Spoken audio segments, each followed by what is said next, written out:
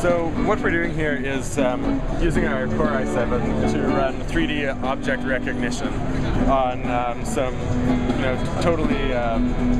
totally low-tech toys that we've got here. So you take this house model and put it down, and our camera picks it up, we run recognition on it, we know that it's a house, we can put down a street in front of it, give you some scenery to surround it.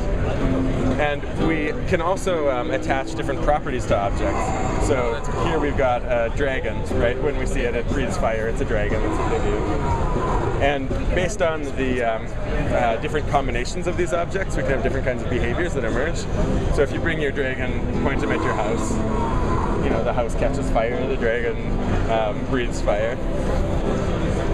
Or, you can pull in a fire truck here, which has its siren on since there's a fire, and you bring it in close and it puts out the fire. And so this is all based on proximity. It's based on our ability to be real-time, responsive, tracking the identity, position, orientation of these different objects.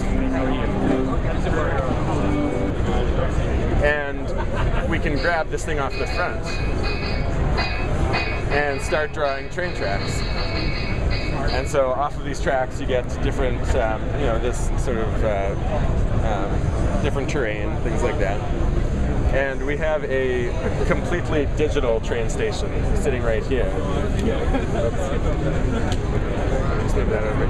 So we've got this completely digital train station sitting here, which even though this is a digital model and not a physical model, it can still take part in these relationships with the physical things.